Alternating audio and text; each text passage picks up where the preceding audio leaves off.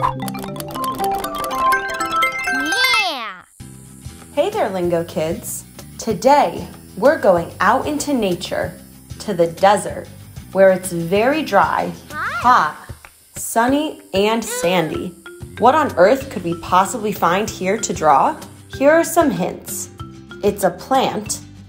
It doesn't need much water to grow. Hello! Ouch! And it's prickly to touch. Aha!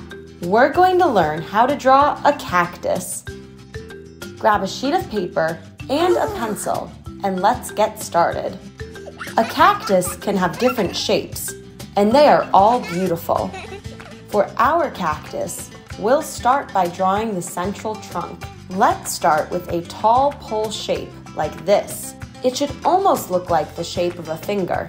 Draw 2 lines that go straight up, and then connect them at the top with a curved line. There you go. That's a great start. Now you have the base for your cactus. Let's move on to the arms of our cactus. About halfway up the trunk, on the right side, we'll draw the first arm.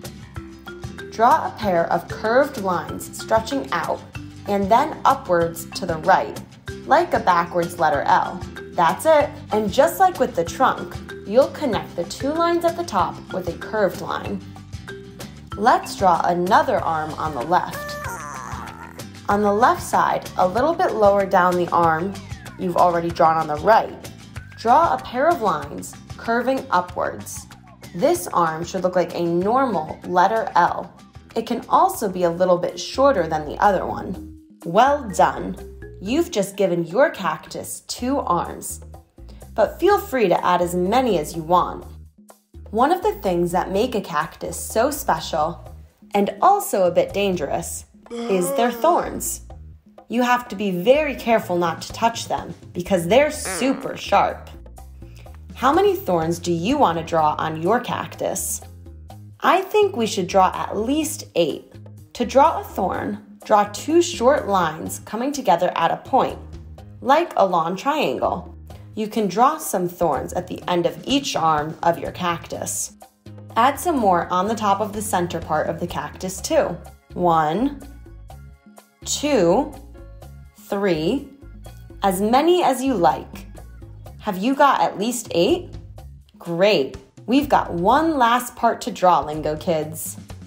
A cactus is always growing taller, taller, and taller.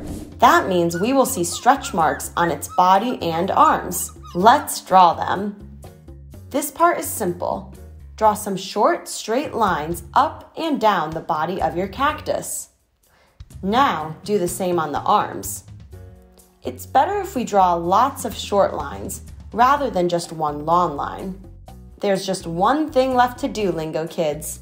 It's time to add some color. Now that we've drawn our cactus, let's use some color to bring it to life.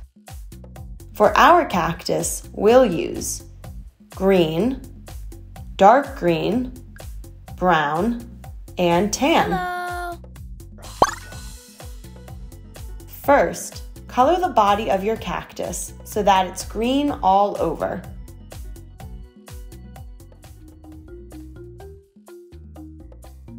Don't press down too hard, as this is just a base color. Oh, ho, ho. Use your dark green crayon to go over the stretch marks that you drew. Now they'll really stand out.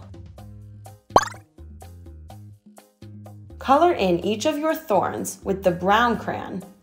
You can press more if you like to make them extra dark.